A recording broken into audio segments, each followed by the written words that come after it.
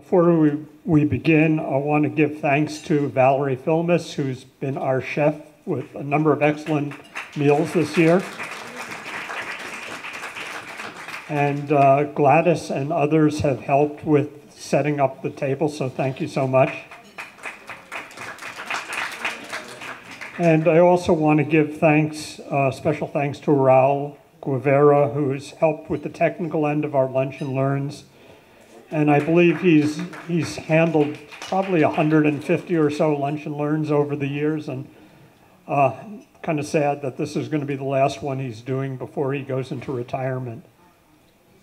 So he did help earlier today. What? He can still come back for lunch and learn anytime he wants. Oh, he can come back as a guest, but I'm not going to ask him to help set things up. That is going to be sweet. Oh, you're over there. I just didn't set this back. And also, Yeah, it's going to be hot. also as the last lunch and learn of this season, I want to thank again Judy Hirschberg, who's been my mentor, and after she handled this for many, many years. So thanks again, Judy.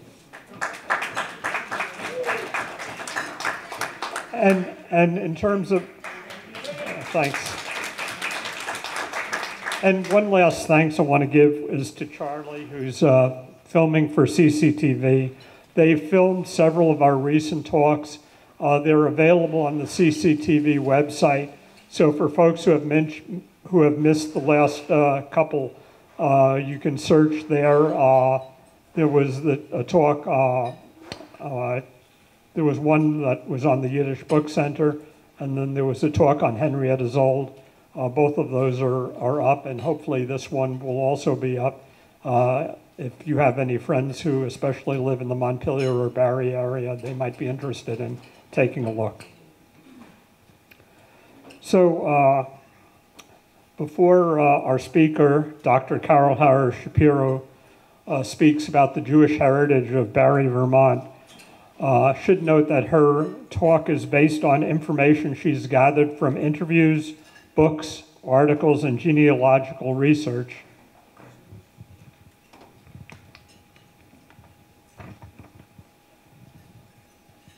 Carol Harris-Shapiro is a rabbi and also a professor emeritus at Temple University in Philadelphia, where she taught for over 20 years in the university's College of Liberal Arts. She's also been a half-time resident in Barre, where she has been involved in historical research for the Vermont History Center. She's also volunteered with the Central Vermont Adult Education, and she indicated that she will be doing volunteer work as a docent. Is that true at Ethan Allen Homestead? I started already. You started that, which is a great place. I love going down there and walk there frequently.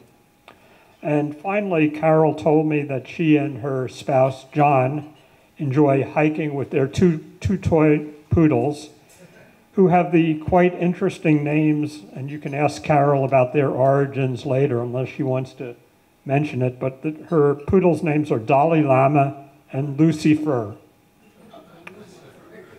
So also, I should note that I'd ask you to hold questions until the end of her presentation. There'll certainly be plenty of time for a Q&A at the end. So with that, Carol.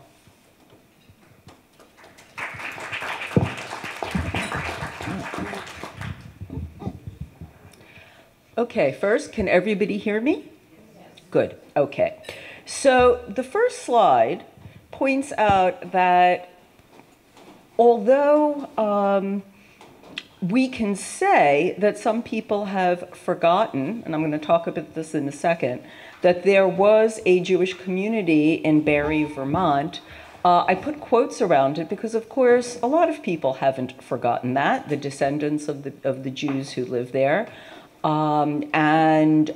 Certainly there's some historical records related to Beth Jacob in Montpelier. But I'm going to explain why I would use that term. But before that, let me ask you, how many people have ever been in Barre? Okay, went down for the granite stuff, maybe. Okay, so let me go ahead and explain why I use the term forgotten.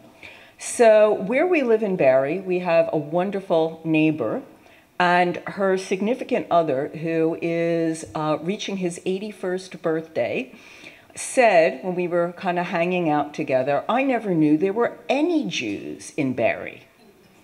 And so this is a gentleman who owned an automobile repair shop. He was not a hermit.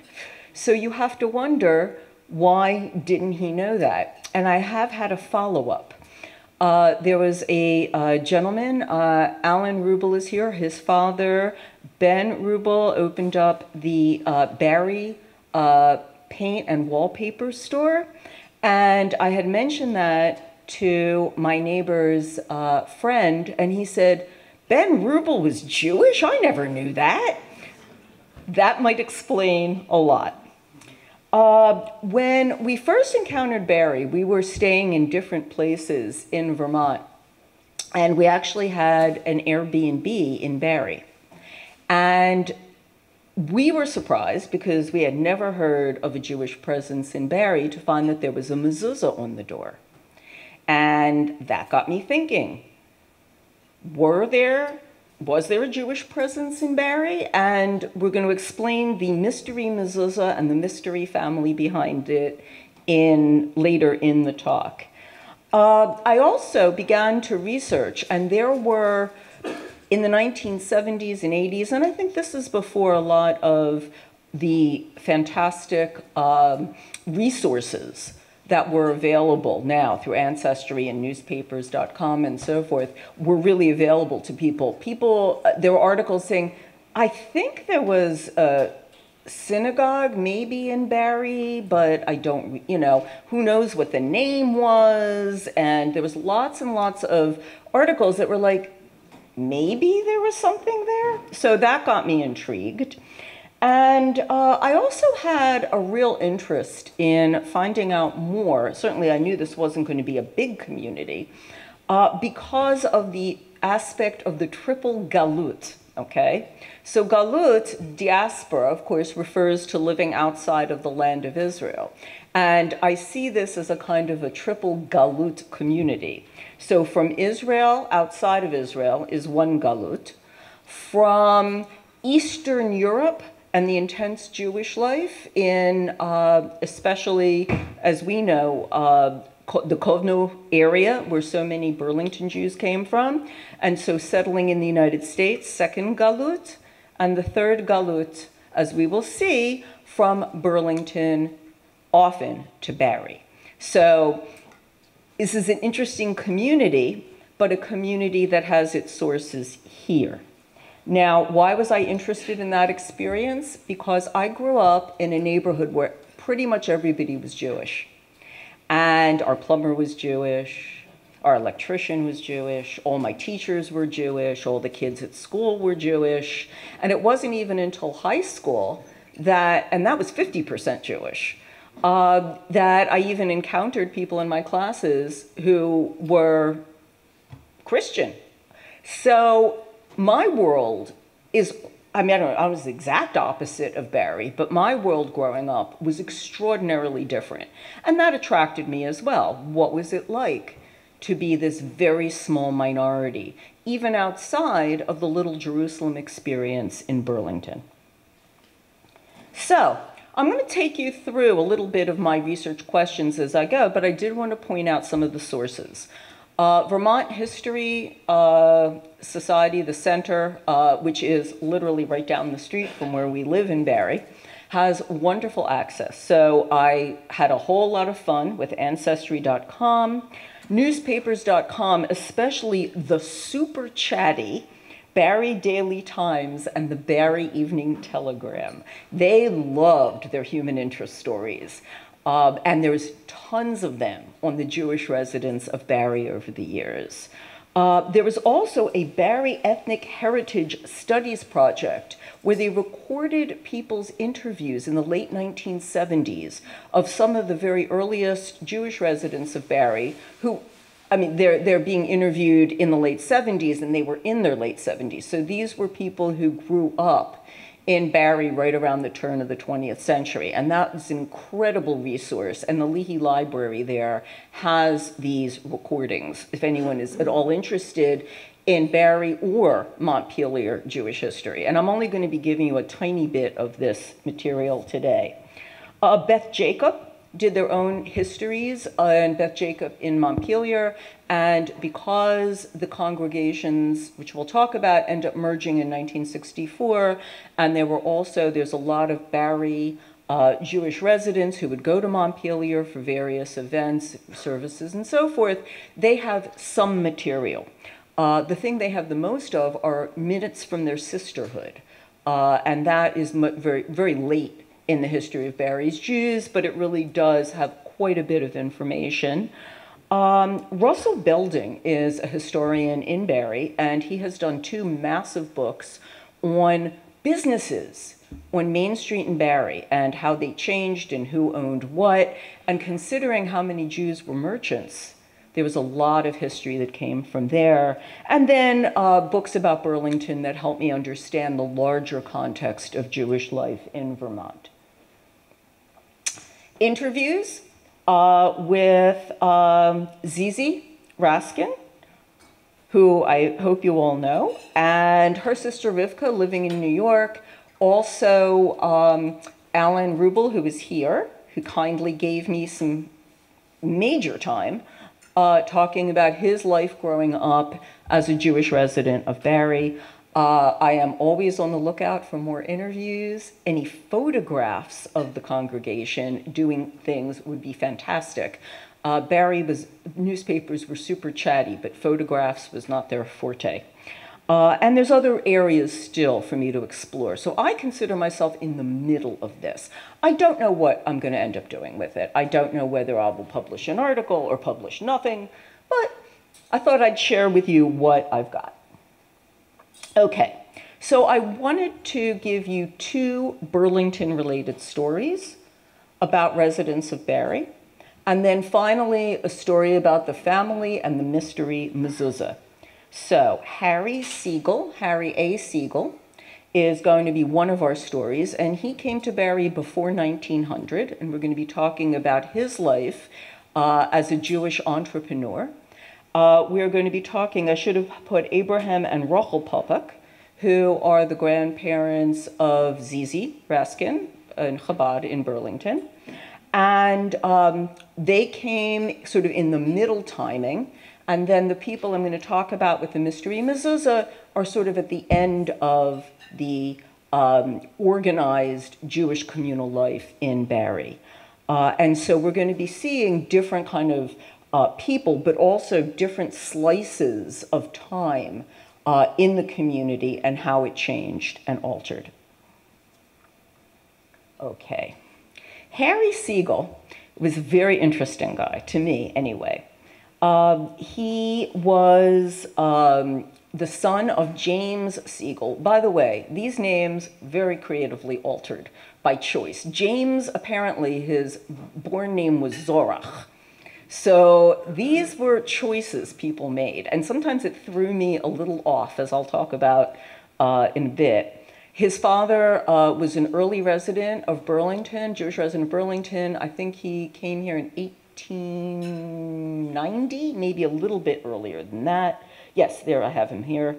And his son Harry was born in 1871, so he came as an older person, not as a small child, and he began as a peddler, as so many Jewish residents did, and he had actually settled in Barre around 1893, 1894. His brother saw the opportunity here, opened up a clothing store, and from then on in, Harry Siegel was very, very much involved in the commercial life and the social life and the Jewish life in Barre.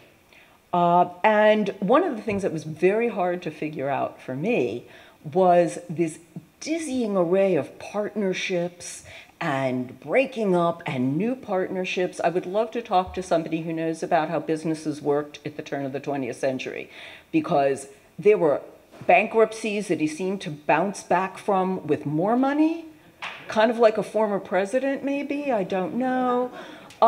So it was, and I'm going to show you why this is a little bit puzzling. Okay, so here is an advertisement. Look out for the engine. I have no idea what the engine is. Another piece I have to look out for, but, and you will save lots of trouble for yourself and your family with good, warm, healthy clothing, shoes, rubbers, footwear, headwear, handwear, underwear, and sockwear. And if you notice, this is called the Union Clothing Company.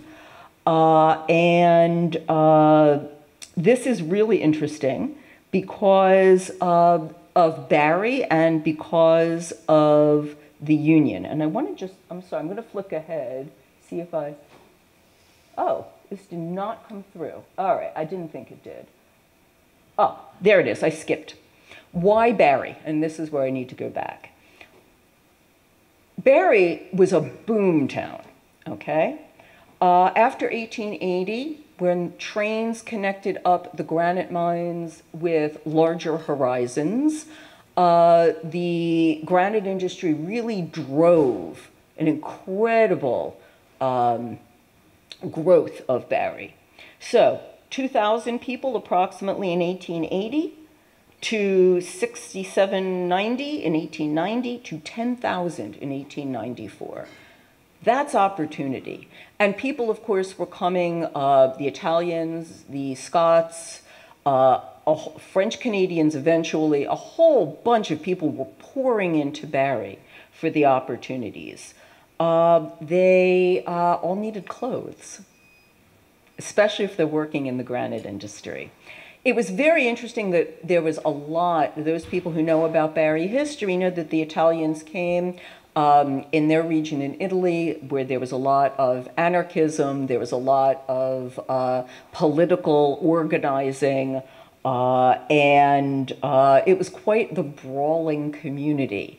And in this turmoil, a very exciting kind of community, the Jews saw their opportunities to build and grow businesses. It was much more dynamic, both here and then more in the 40s than Montpelier was. So, you know, Jews are going to be gravitating towards the business opportunities.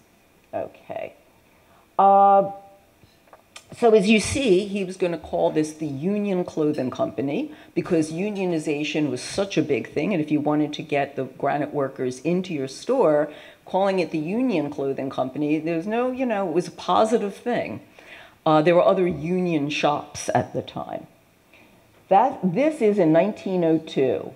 In 1903, he's a partner in something called the Blue Store, and he is a partner with Thomas Brady and Meyer Levin, who was another early Jewish resident of Barre. Now, Thomas Brady puzzled me initially because I'm like, Thomas Brady? Wow, that's early to have a non-Jewish partner. Oh no, Thomas Brady was Jewish. So for me, it was always like, wow, so integrated. And then, no, Thomas Brady was actually his brother-in-law. So it was always a bit of a puzzle, you know, to try to figure it out. These guys got really creative in their English names. And we're going to go through here. 1905. Now it's a different store. Meyer Levin is out, and now it's Siegel's and Brady's. Okay, so some very humorous personal stories. Well, not all humorous, but a couple are pretty humorous. In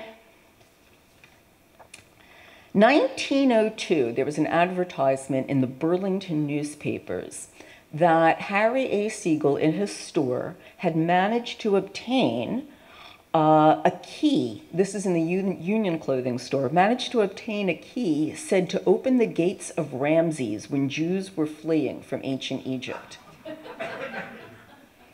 So they were inviting everyone to see this very special key that he said he got from a Boston museum. Okay. His brother-in-law, Thomas Brady, also did some pretty remarkable things in terms of advertising. After they split up their partnership, he threw free bundles of clothing out of the second store window of his store to a happily, waiting crowd as a gimme for people to come into the store and actually purchase. He was actually arrested in 1906 after the dissolution of his partnership with his brother-in-law because Harry Siegel had gone into his brother-in-law's store and created such a ruckus, probably about money owed, that the police had to be called. So yeah, don't go into business with your relatives. He was also very connected with the Jewish life in elsewhere. So when a Polander got arrested in Chelsea, it was Harry Siegel who went and translated for him. So he was he represented a Jewish ambassador. Unfortunately, in the sad part of this, his daughter Bessie had died at age 11, and there was a tremendous amount of material about that, when she was sick, when she passed, when, she was buried in Burlington, so the funeral, and there was quite a bit in the newspapers about that. I also want to talk a little bit, now he wasn't just a commercial entrepreneur, but before 1900, Harry Siegel had invested in a tenement building on Washington Street, and this points out another impact that Jews had in Barre, not just the commercial store owning, which was enormous, but in terms of real estate. So the real estate investment was huge. In fact, there's an arcade block, which is a large block of commercial space below and apartments above, was actually built by an L. Ginsberg of New York City in 1906. And in the arcade block was the arcade store with the Jewish manager, M. Oppenheimer, and it didn't succeed, and he ended up selling the block.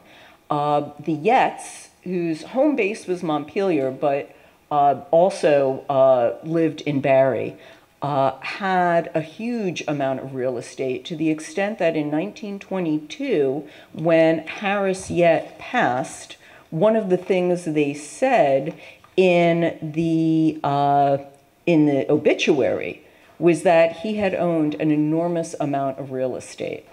In 1925, there is a column called Talk of the Town in the Barre Daily Times, and in that they hinted at someone who owned a lot of real estate, and that someone would have probably been his heir, the Yet's heir. So we have to remember that both, the real estate piece was enormous, even though it was not as well documented in many ways. There would be, if I looked at land records and so forth, and that's something that I could be doing. So he ended up staying in Barre about 20-some years, and he ended up moving in 1912. And this is something that is very common, this sort of 20-year time span of living in Barre and moving on. This is a common theme, and there are reasons for this. Jewish presence, Jewish life, especially Jewish education for their children was limited.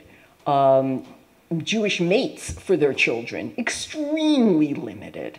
And that was something they were concerned about. It's almost incestuous, the people who married who. It was the same families literally kind of marrying one another because there wasn't a lot of choices.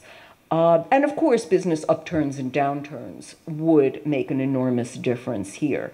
But we're going to see there's sort of that 20-year span, and then there are managers of Jewish stores who came in for 2 years, 3 years, 5 years, just to learn the business and then go places where there are more Jews. Okay. Now, this was just a fun story that I wanted to point out. This poor girl, Russian Jewish, ended up, she thought she was going to Waterbury, Connecticut, where her family was, ended up in Waterbury, Vermont. And it was, okay, It says that she was also from Kovno. I think like every Jew from Kovno and the environment ended up in Vermont. This is my theory.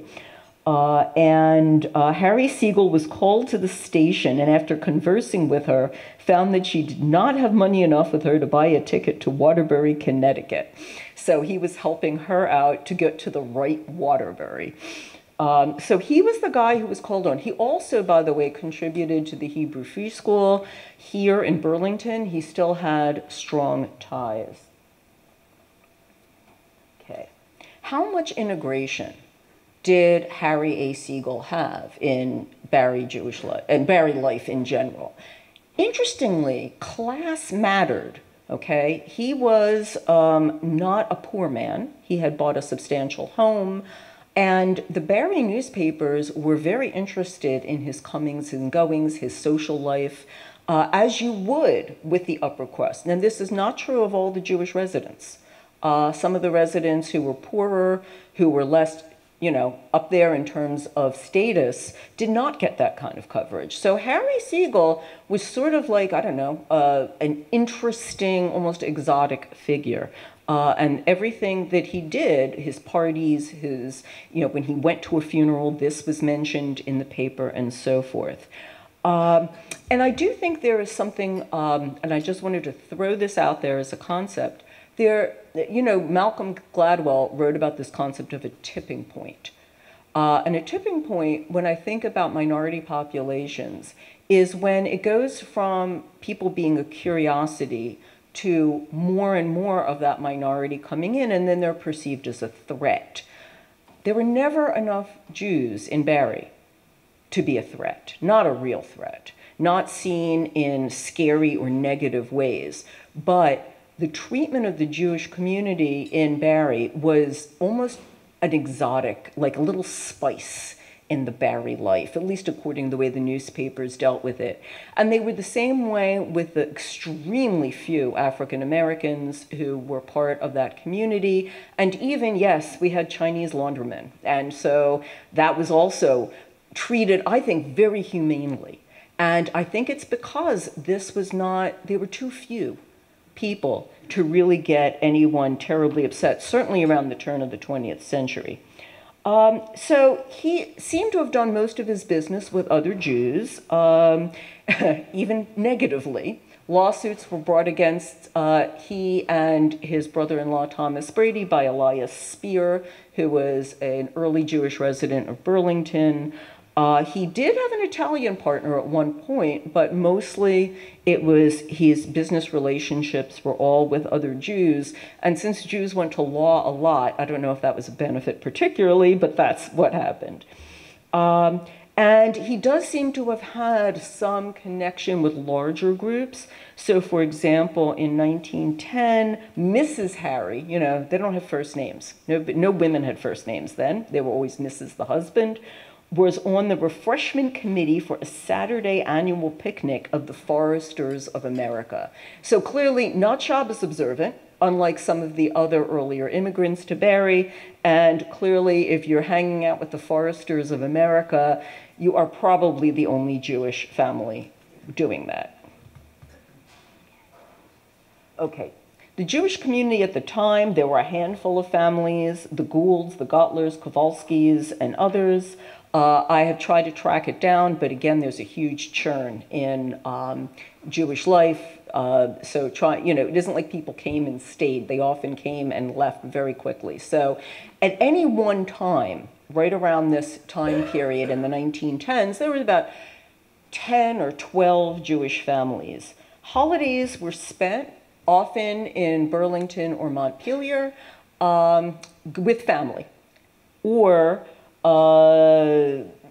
at the Siegel's home or at the Gould's home. The Goulds may have owned their own Torah. Actually, it would have been the Sirkins who owned the Torah to start with. And we're going to talk about where that Torah ended up.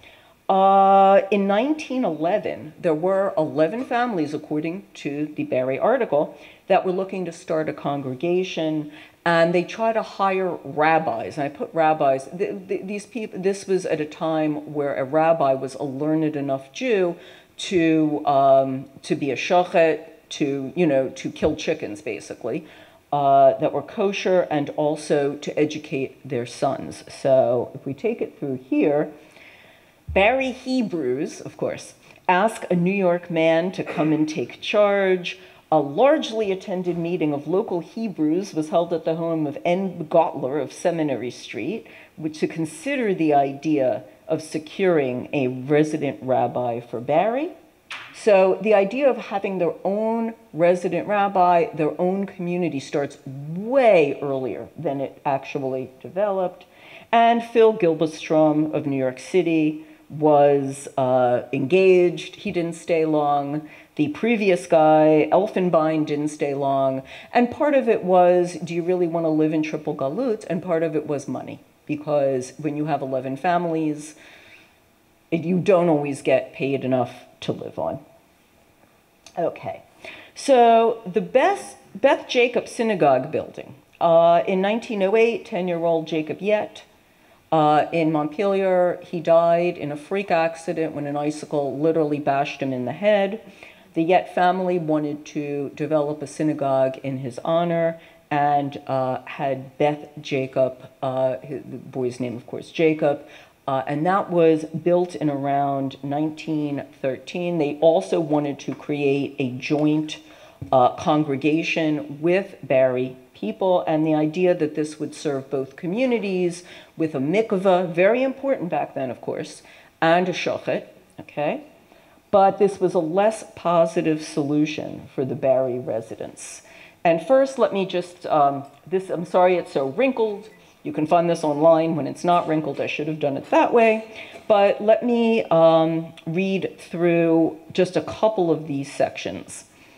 All Jewish residents of Montpelier and Barre have to come to daven on Rosh Hashanah and Yom Kippur, this is 1912, in the shul in Montpelier, in order that there is enough money coming to pay for someone to lead prayers on the high holy days. By the way, this was originally Yiddish. This is a translation. If for some reason someone has to go to another city, they have to pay their share anyway, i.e. as much as the congregation should decide. And then they were also supposed to support the shochet, again, for the same reason. Every member must pay dues of 50 cents a month. Wow. The members should live well with each other. They should be trustworthy members. If someone has something against someone else, they have to resolve it in a good way and not fight. And if they can't resolve it without fighting, they have to come when the trustees are sitting, and they have to listen to what the trustees tell them, and then there will be peace. I have to say, some of the more interesting articles were actually not about the community in Barre, but I actually found a great article in a Burlington newspaper about police being called when two Jews after services got into a fist fight in Burlington about who actually led services better. So this warning about getting along was important. Finally, these rules have the same strength as all rules of the Knesset Hagadolah, the Great Assembly, and someone who will not obey them is likened to someone who is breaking down the fence and a snake should bite him. I think it's time to change OZ's rules, to put this in. Anyone who will keep these rules will have blessings of good. Okay, well, that all sounds like it's done and dusted. The Barre residents will come, and it's all delightful, but yeah, there was a bit of a problem. Let me go. Okay, so the problem is that how much can you go to Montpelier when you're Shomer Shabbos? People were shmushed together. And you couldn't even do it on an annual Shabbos. It's 9 miles. People didn't have cars. And even if they did, mud season would make that impossible. They would often go in horse and wagon. And they would have to, every time there was a holiday, a major holiday, they would have to go and they would have to bunk in with relatives. And the memories were the kids would sleep 5 or 6 crossways in a bed. The women would have to bring food and utensils so they could cook so it wouldn't be a burden to their relatives. And this is not something that wore well. I mean, it's kind of fun for the kids. They have a good memory of that. But that whole squeezing in. On Yom Kippur, one of the interviewees remembered as a child, they would leave after Ne'ilah and they would have the horse, the wagon, and a little lamp in front of them to make the journey back to Barre.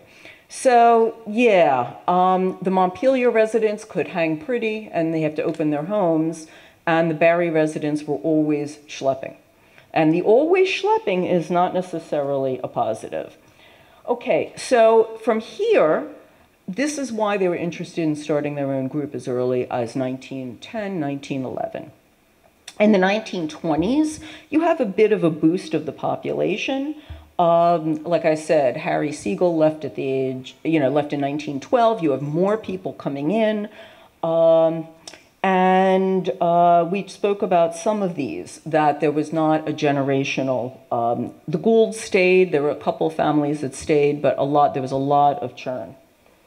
Okay, so talking about moving on in time, here is a picture of Rabbi Avraham and Rochel Popek, and I've seen it spelled P-O-P-O-C-K and P-O-P-A-C-K, so I am not going to say which one is the better rendition, but both have been used, and these folks were very important in the next stage of Barre Jewish life.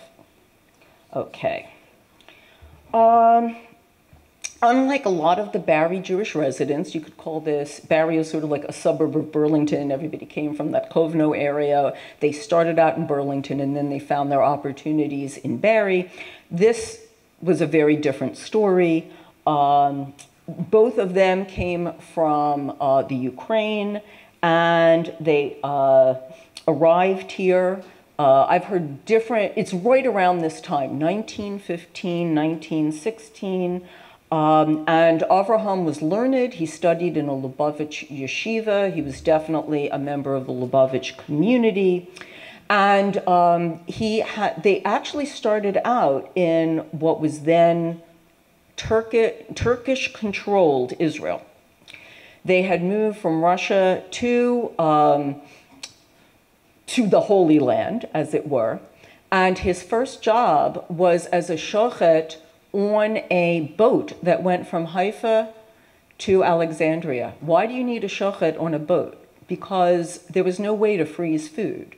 So you put the live chickens on the boat, and along the way, if you wanted chicken, somebody had to shecht it, check and make sure it's kosher, so you could have chicken as you traveled.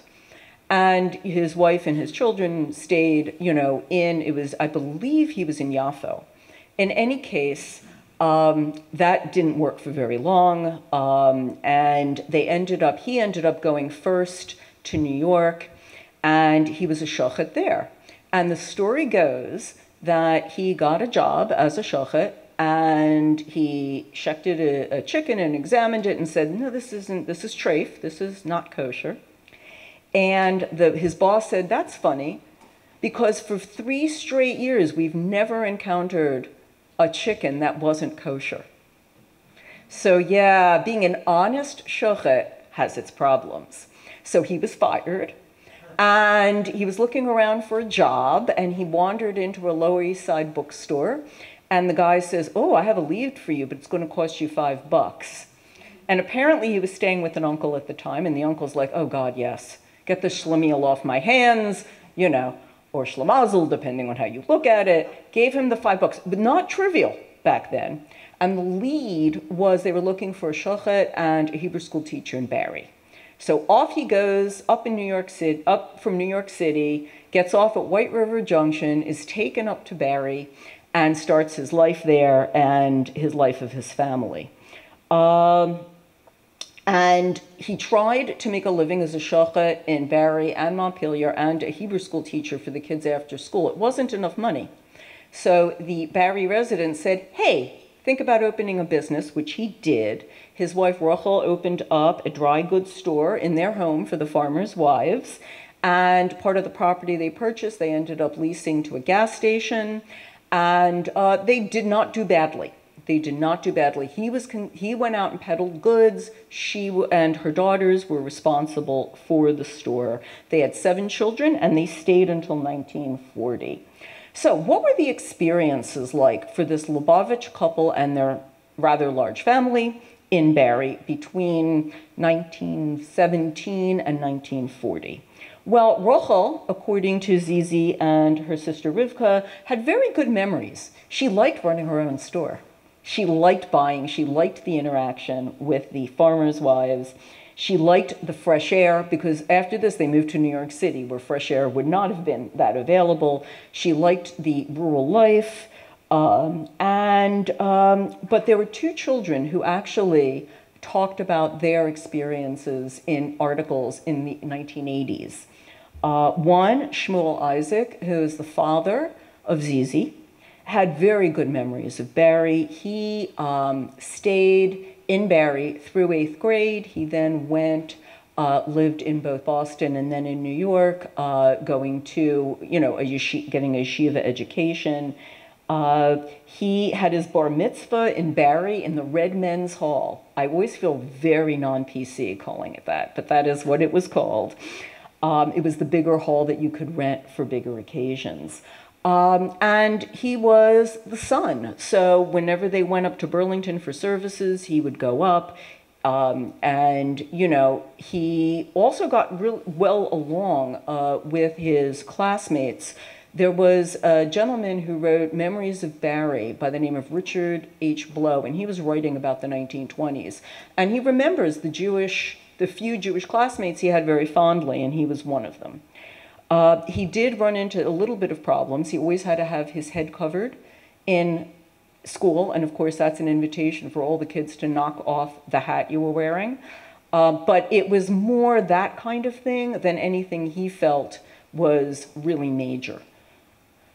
Sylvia was the daughter, and she had a very different set of memories. She was caught between 2 worlds. She had to mind the shop. She went to school, but all of her friends were Christian, and she couldn't go to things at the school like Friday night games, things like that. She felt very stifled. Every time there were services, she never went to services at Beth Jacob or Burlington because as the oldest daughter, she had to stay home and take care of the little ones. So she never got a Jewish education. And Zizi said this was before the Beis Yaakov schools were available for Lubavitch girls. So she really felt like her father didn't care, just a girl.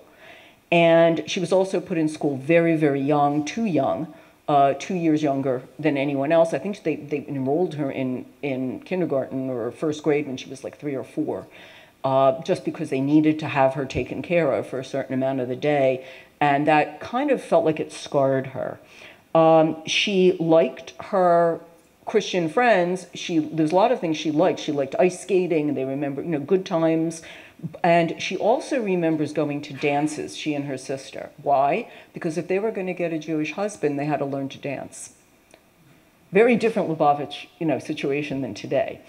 But she went to the school dances occasionally, but her father would be there standing in the middle of the room, making sure nothing untoward was going to happen.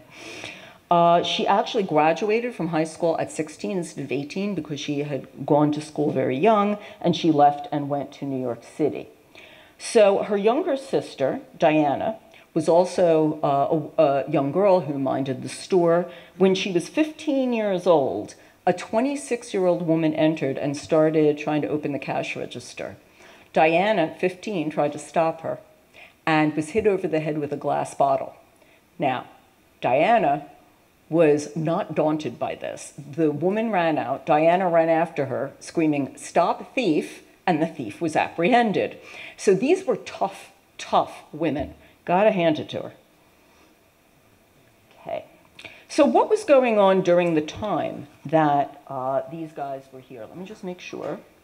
Oh my goodness. All right, I'm gonna make this much faster. I am so sorry, I had too much here. All right, let me make this very quick, and I thank you for your kind attention and no one going like this, but we need to move forward. Tiferet Moshe was a congregation that was actually started in 1931 in the depths of the Depression, And we have the articles of organization here. Many people signed off, including Avraham Papek. And they had a rabbi, Joseph Shea, all ready to go until they didn't. You see this is leaving Barre. This was 1 year later. Selling out entirely, household furnishings for 6 rooms, all modern and latest style, Rabbi Joseph Shea. And my only thing I can think, he was one of the signatories to start the congregation. He ended up, maybe the Depression, they couldn't afford him. He came back to Barre eventually. The synagogue moved several times, always in rented facilities, and the last place was above Lash's furniture, and that's really the room where most of their activities happened. That is the building in which they were. They had lots of things going on in the 30s and 40s. They had a Sunday school. They had lots of social events. Barre was really the center for the sisterhood. So all the women-led activities happened in Barre. They had an ark, which, by the way, is now at Beth Jacob. That is their ark. They had 2 Torahs, which are now in Beth Jacob as well. Okay, back to my mystery mezuzah. Who owned the house on Maplewood Avenue? I started looking. The first owners were people by the name of Wiley and Greta Field. I'm like, oh, come on, they're not Jewish. Wiley, like Wile E. Coyote? I had never heard that. But of course, they were Jewish. Here's a picture of his, this is not a mugshot. This is his naturalization papers. His original name was Mut-Sano. He was also born, yes, in the Kovno area. He came over in 1923, and he actually was the first owner of the home. Mondsatno, okay. And he came and he had his first wife, Tilly. They had a very tumultuous relationship. They had 1 child. They got divorced. Rumor has it that Tilly was not on the straight and narrow when it came to marriage vows. And he ended up marrying a woman by the name of Greta in 1954, and they ran Field's Jewelry Store in Barre until Wiley's death in 1972. Now, Greta has a very sad history. Her name was Greta Zek. She survived several concentration camps. And in this article from 1961, she wanted to stay anonymous, but the story is wrenching. It's like Sophie's Choice without a choice. And the thought that these 2 people, both really kind of damaged emotionally by their experiences, could come together and be such a devoted couple was always really amazing to me. And, you know, they didn't have children of their own. Apparently, Bill Wiley's son moved with his mother, the first Mrs. Field, to California, and they really lost touch. So the fact that these 2 people found each other and loved each other so deeply and worked together it really is amazing. And the thought that we stayed in the house where they were was interesting to me. Okay. So this was a lively congregation, but by the 1960s, both Jewish communities in Montpelier and Barre had shrunk, and it was considered to be wise to merge. And some people who were Shomer Shabbos were left behind in Barre. The sisterhood, like I said, all of the sisterhood activities really took place in Barre. Some of those women resented having to move to Montpelier, and so there were contentions, as in any merger. And Barre Synagogue services moved to Montpelier. This is the Ark. That was in the Ark dedication in 1949. It was hand done. And the questions I have is, what makes a Jewish community? There was no cemetery. Everybody was buried in Burlington because the section in Montpelier wasn't developed until much later. Mikveh. Well, there was a mikveh in Montpelier, but at least the Popocks thought it was pretty not right because they went up to Burlington to get dipped. There was barely Jewish education. If you really wanted to have a good Jewish education, you needed to move them further out. No kosher bakery. There was a constant churn of Jewish residents. There was always about, anywhere from 10 to 30 families, but it wasn't necessarily consistent. But there was a synagogue organization, a Jewish social life, a lively sisterhood, there were services. And I think one of the things I walk away with is this concept of resilience. These were really resilient people. Somehow they managed to make Jewish life in a very unlikely place. They managed to fit in to some extent in a society that was really quite foreign to them. So I am going to stop because I'm well over time, and I apologize for that, and then ask if folks might have any questions. Well, first of all, thank you very much for a fascinating presentation. And we have some time for questions. If anyone needs to leave because of other commitments, feel free to do so. You're not chained here. And also, Carol will be available after the 10-minute or so Q&A if you have additional questions that you want to ask. So we'll start. And if you can speak closely into the mic. Hi. I played basketball for Burlington High School. And I played against Harris-Shapiro, either grandson or son, who was in those days considered a giant. He was 6'4", and they won the state championship 3 years in a row. And he was really bright. He became either a dentist or a doctor. And there was another family that I was friendly with, the Goldmans. I don't know if you have it on your list. I do. And he was a haberdasher. Yep. And that's what I'm saying. They're not really forgotten. It's just the idea of this organized Jewish life that I think sort of disappeared to some extent. Thank you. Yeah, the Yets, 6'4". Yeah, that was a giant. Oh gosh, even now. I'm 5 foot. I think that's a giant. Hey, I was just wondering if you knew how much 50 cents in monthly synagogue dues would be today, just as a comparison to it. I think that's a great thing. I have to say, the way to do that is through Rav Google. Okay, how much, I'm literally going to do this, in 2024 was 50 cents. 50, I'm sorry, I'm going to do it because now I want to know. 50 cents in, let's say 1910. Let's round it up. Round it down. Okay. $16.15 today. So multiply that by 12 and you have your monthly dues. Good deal.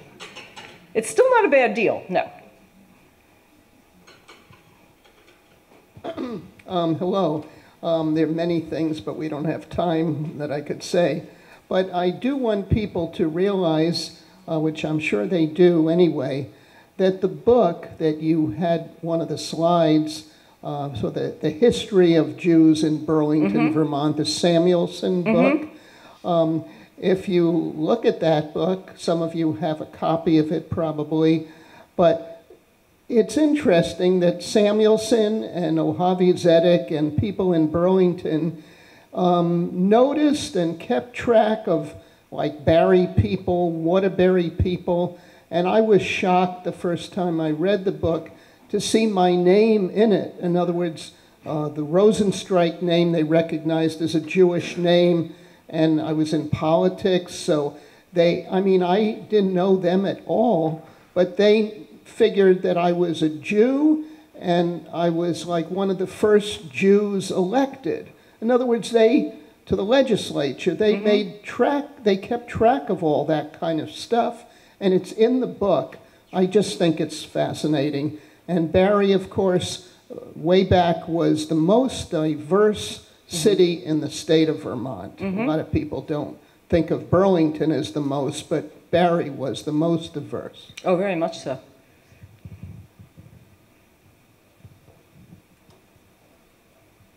Oh, okay.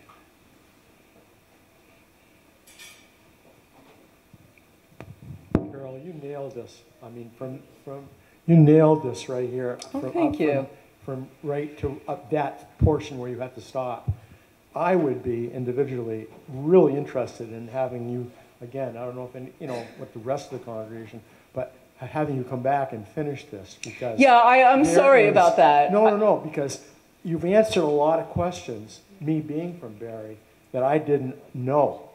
And I would really like to hear the rest of this at some time. Okay. But thank you so much for, for really helping me to understand where I came from. And just wanted to let you know that. Thank you, Alan. I really appreciate your time and help too. One little point of interest. Hang on a The second. only Jewish boxer that I ever knew that fought in the Golden Gloves. What I had here. Hang on a second.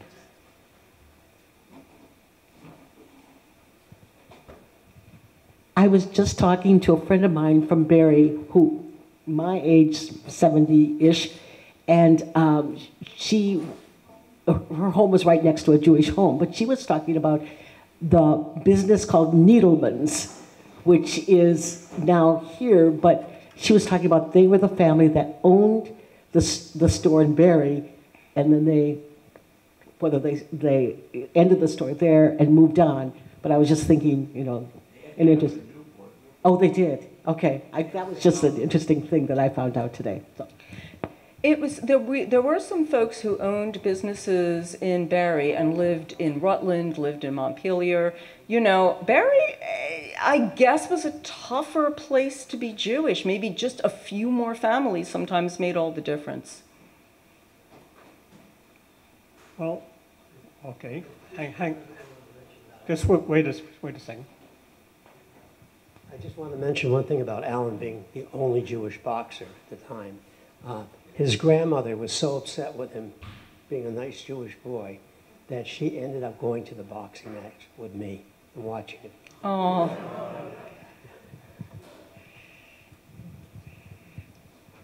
Well, I do have to mention, because Alan, you told me this, that Alan was very friendly with an Italian gentleman who he said was very much like his second father. And he taught him hunting. And I think this has to be a more unusual bar mitzvah gift. He got a shotgun for his bar mitzvah. I think the man he was talking about had a Howard Johnson's. Yes. He was a customer of ours. My bar mitzvah was at Howard Johnson's. I remember. It was great. okay, Judy. I just want to say that I did live in Barre and had children there, and one of my sons was born in the Barre City Hospital before it closed to make way for Central Vermont Medical Center. But I want to say that I did not experience any anti-Semitism when I lived in Barre. And maybe that's because there were people from several different countries, and it was a diverse city. I'm not sure if that's the reason or not, but I personally didn't experience anti-Semitism in Barre. Oh, I'd like to speak to that. And what you mentioned, the only thing I would say that you didn't tell the whole story is that wallpaper store, and there was a murder there. It wasn't just tumultuous, but there was a murder at the paint and wallpaper store in Barre. In other words, that I heard about this because when I moved, it was the first rural area I had ever lived in, and I did ask my neighbor, is there any law, murders here, or what happens here? Or I also asked, are there any blacks here? And so on. I mean, I asked several questions, but I heard right away that about the murder in the paint and wallpaper store. Well, let's get Alan's, since Alan was an owner of the paint and wallpaper store. But it was a carpet store. A carpet store, not that store. Yeah, I'm not trying to No. Okay, I want to talk a little bit about anti-Semitism because I did pull some things together. When I mentioned the concept of microaggression, that's mostly the level. So let me give you a couple of things. In 1905, one of the acts that came to the Barre Opera House was a show called Ike and Abie. And it was a musical, one can only imagine. The reviews were not good, but this was the vaudeville of the time. So imagine being a Jewish resident and having people talk about that great show, Ikey and Abie, oh, that was great. Yeah. There were good memories. Abraham Sirkin, who was born in Barre in 1914, remembers how girls going on a hayride would wait for his sister until Havdalah, until the 3 stars were out, and then they'd all take their hayride together. So he remembers the wagons filled with hay at the end of the street, just waiting for the 3 stars. Now, of course, this is early days, and this is when everybody kept kosher. Everybody pretty much, well, except for Harry Siegel, was Shomer Shabbos. You know, that was sort of the weight of the group.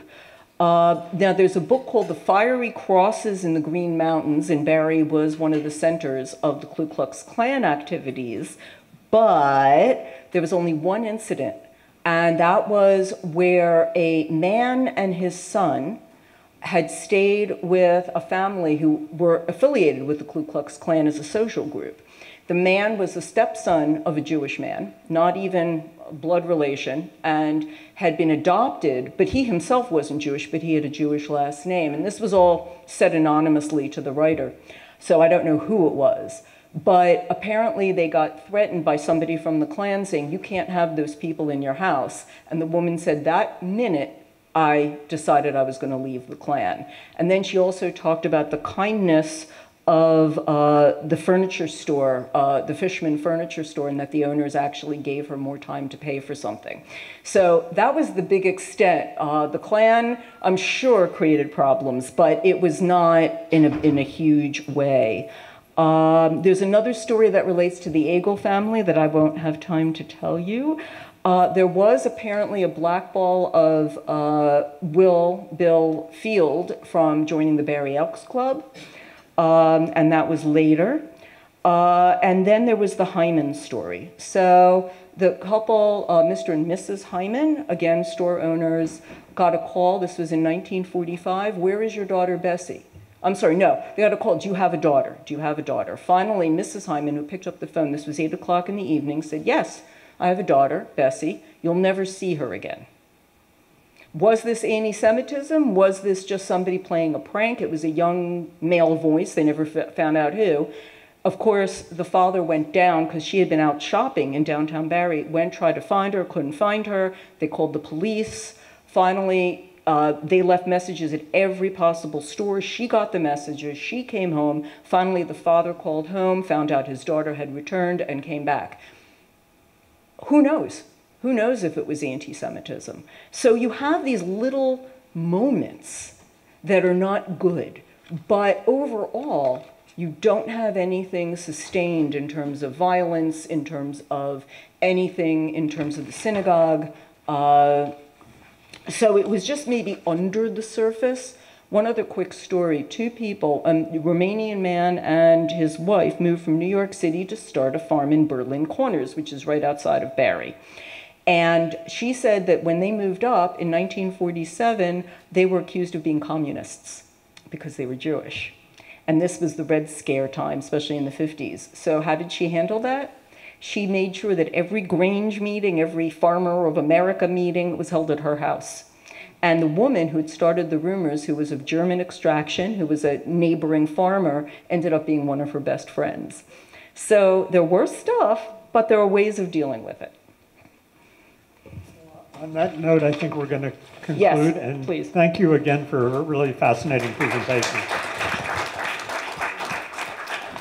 And wish you all a good rest of the spring and summer, and see you at Lunch and Learn next September.